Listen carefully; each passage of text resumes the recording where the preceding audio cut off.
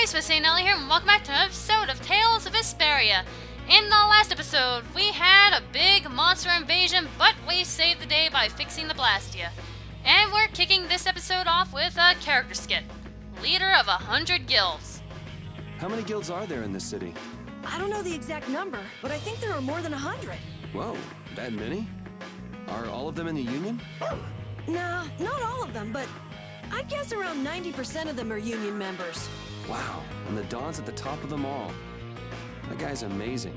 That's why he's the Dawn! What are you so proud about? The Dawn's the amazing one, not you. I like how Karol's image just kind of shrinks for a second there. Anyway, before we head anywhere, we're going into the tavern. We're gonna pick ourselves up some ale. On the go, yay! No, not really. What we want to get is a holy bottle, dark bottle, and a limit bottle. So that's really nice. I wonder what this is actually. The Dawn's desk. Various types of books are piled up here. Okay, nothing interesting. Anyway, we have that and panacea bottle, an orange gel, and an apple gel, which I can't carry. I'm gonna leave that there just in case I want to pick up a spare apple gel later on. But yeah, those are the secret items of the tavern. Anyway, now that we have that out of the way, we are going to pay a visit to the HQ again, looking for Dawn. Just go right up here, and here we go. Who are you all? We need to talk to the Dawn about something. Help us out, could you? It's a matter that concerns the 5 Master Guilds. I haven't seen you all around here recently. What guild do you belong to? We don't belong to a guild exactly. Unfortunately, the Dawn has left town in pursuit of the monsters. Of course. Can't just be convenient. Yes, he plans on taking out the monster nests in one fell swoop. I see. Thanks for the information. No worries. Guy's pretty chipper for a guard. I'm assuming he's a guard anyway, since he's just kind of standing there. Oh well, shall we go look for information in the town? What? We're not gonna help the Dawn? So you know where the monster nests are then. Oh, good point. Yeah, Karol, way to use your brain. Since it seems like you won't be making any progress soon, I'm gonna check out Keiv Moc. How selfish! How dare you go off on your own and do your own assignments? And does that mean that Estelle's going along with you? Yes, I told Alexei I was going to go after all. Don't worry, we'll be fine between the two of us. Sorry, afraid not. If you got hurt or anything, Flynn would hunt me down and kill me. No kidding. So looks like this is turning into a whole group effort. Not that that's really any surprise. But before we find the Dawn, we're gonna go to Keiv Moc. Going to Keiv Moc, are they? What a coincidence. Hello, dude. Thanks for spying on us. Anyway, here we have a character skit. Why was Flynn here? Come to think of it, why was Flynn and Dawn Grest? The Empire and the Union have never gotten along, so knights don't show up here often. I doubt they're here to see the sights either. It's gotta be tied up in one of their duties. Do you think Flynn's alright? Those guild people were being really mean to him. Flynn's no delicate little flower. He can take some heat. Don't forget, before he was a knight, he had to make it on the streets of the lower quarter. I hope you're right.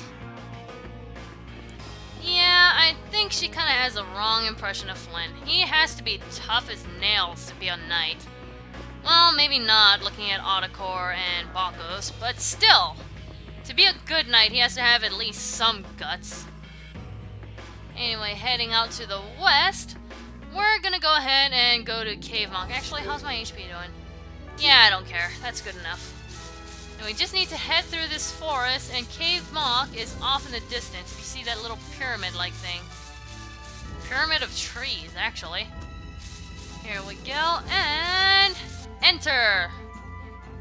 This place is really pretty. I love this area. Welcome to Forest of Keiv Moc.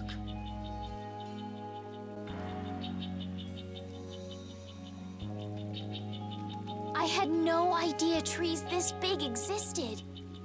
Yeah, but it doesn't exactly look healthy for them to be this overgrown.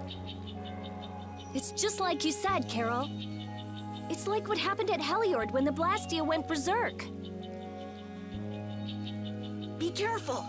There's somebody here.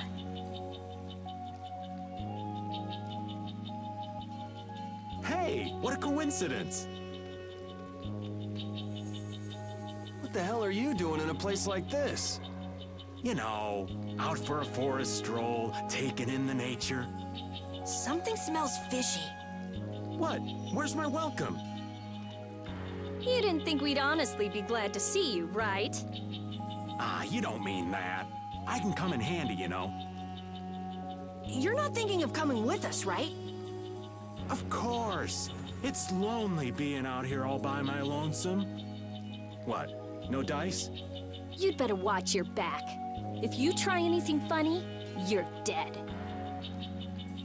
Hey, you don't really think my story stinks that bad, do ya? Yeah, the stench is sort of coming off you in waves. Really? I can't take responsibility for what I'll do if you make any sudden moves. Don't forget that. Alright, looks like the stalker caught up with us. Anyway, we have a character skit. What's the Dawn like? What about the person who controls the Union? What is Don Whitehorse like? In a word, big. Big voice, big body, big everything. We already know what he looks and sounds like. We saw him, remember? Oh yeah, that's right. Well, he's a really cool person. Does that answer your question, Estelle? It's clear that Karol has a lot of respect for the Dawn, but that's about the only thing that's clear. He's so cool that it can't be expressed in words. We'll just leave it at that then. Karol's fangasming over the Dawn aside, I'm going to stick Raven in our party. I have to say, I don't know why, but I love Raven. He is just so funny.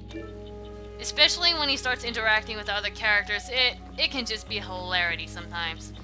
Anyway, I'm gonna try and avoid some monsters here. Wait, what's up here? I think there's something up here I can get.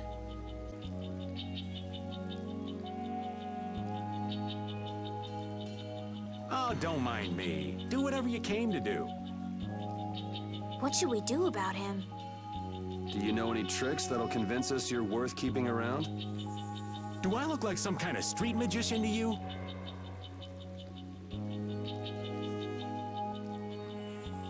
Hey, you!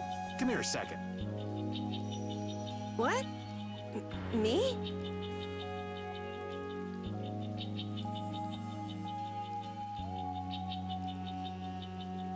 Huh? What do you want with Karol? Ah! Don't just leave me here! Show him what for, kid! Why me?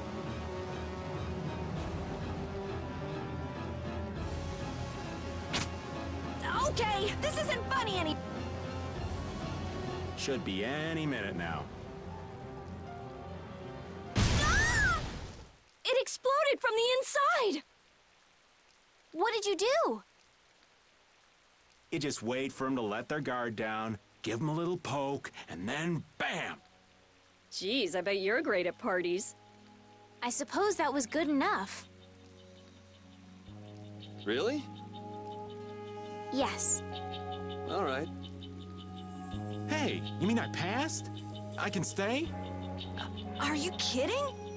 It'll be much easier to do things to him if we keep him nearby. What do you mean, things? Hadn't thought about that. Okay, just got a little chill up my spine. Well then, Mr. Raven, after you. Right. Like I said, Raven is amazing. Anyway, we have a character skit. Really, really fishy. I know there's not much point in bringing it up again, but this guy's really fishy. Yeah, how long's he planning to stick with us anyway? Does he even have a good reason for being in Keiv Moc? You heard him, old man. Spit it out. Huh? I'm gonna stick with you guys as long as need be. And as for my reasons, I thought I told you. I'm on a mission of self-discovery. You said you were out for a forest stroll, taken in the nature. Oh, I did? If I had a memory that bad, I'd want to find myself too. There you go.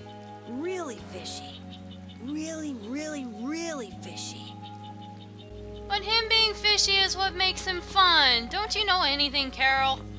Anyway, if we come over here, I believe we have another scene. Carol, what are you doing? Let's hurry up and go. Yeah. And he is freaking out. Looks like Carol is not too fond of bugs. Carol, it's okay. It already flew away. Huh? Ha ha ha ha, it did. Let's keep moving. Captain Carol seems a little different than usual, doesn't he? You think? He seems like his usual spaced-out kid self to me. No, something's different about him. The Carol I knew before would have been peeing his pants or running for his life or something, if something like that happened. That is awesome.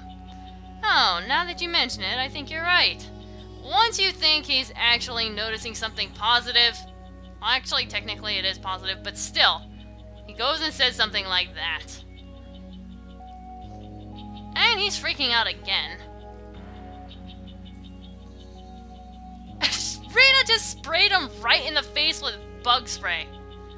I was just giving you a little something to keep away the giant swarms of bugs. I don't believe it. I thought I was gonna die. Who, me? Not at all. It's okay, Carol. You don't have to pretend. Here, take this. Aspio brand insect spray. The best to keep bugs away. All for the low price of $19.95. So I'm not a person anymore, am I? Yeesh. Yep, Raven is the new punching bag. And because of this scene, Carol learned Bug Breath. It's a base art, and you know what? In the next fight, I'm going to go ahead and show it off. So Carol is going to be used. I think this is going to be the first fight that Yuri isn't even in the team at all. Anyway, we have a character skit. Scary things. Wow, Carol. When you freak out, you really freak out. Come on, everyone has a few things they're afraid of, don't they? Not me. Now, Genius Mage. It's not nice to lie. Even old Raven's got his own fears. What are you afraid of, old man? I'm afraid of pretty girls. What? Yeah. Rita, it's better to come clean. That way we can help you out. Like anyone needs your help. I can take care of myself just fine. Her type always has some of the worst fears. Yeah, whatever. I can't really picture Rita being afraid of anything, really. Anyway, I know we've already fought this monster before, right, but let's actually, there's a new monster in here. Awesome, so this isn't totally wasted. What we have here is a leaf bat. It is level 19, 3000 HP, resistant to wind and water, weak to fire. Not bad. Okay, what am I doing? Right, arts. We want to display Bug Breath. Send a poisonous gas to attack enemies, effective against bug-type enemies, yada yada. So we want to use this on the grasshopper, since it's obviously the bug-type here. So he literally takes the insect spray that Rita gave him, and he just sprays it on the bug. That is amazing. It's not even a weapon, really. He just spams the spray on a bug. Okay, now just chop up this bird. Okay, let's go. And we're done. Thank you! Okay. Now I am done with Carol. Time to play as Yuri again. Yay! Okay, now can I avoid this dude? Avoid! Yes! So we have a bastard sword and a chain whip. Go! Yes! That was dodging skills if I've ever seen it. Now the bastard sword can go to Carol, whereas she is still learning critical magic, so I'm not going to mess with that at all yet. And we're going to head back a little bit and take a left. And we have a scene here. Try to be careful. These botanical abnormalities are being caused by the air here. There's a good chance that there are pockets of excess air all over the place. Yeah, too much air can have negative effects on people in Blastia. Taking in a lot of air causes your metabolism to speed up, and that'll make you more tired than usual. Wow, you know more than I thought. For a creeper, he is smart.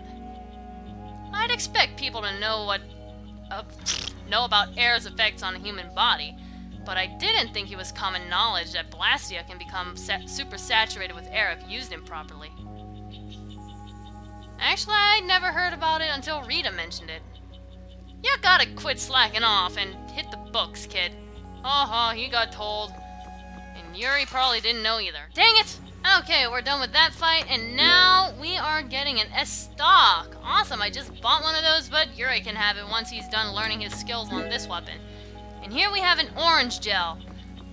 Now, if we take a north turn here, and I didn't want to fight that. Okay, now we're at another fork. This place has a lot of twists and turns, and some of them are pretty dang well hidden, so we're gonna have to pay attention quite a bit. But we're kinda out of time now, so we're gonna be worrying about that in the next episode. So I will see you guys later. MasaeAnela out.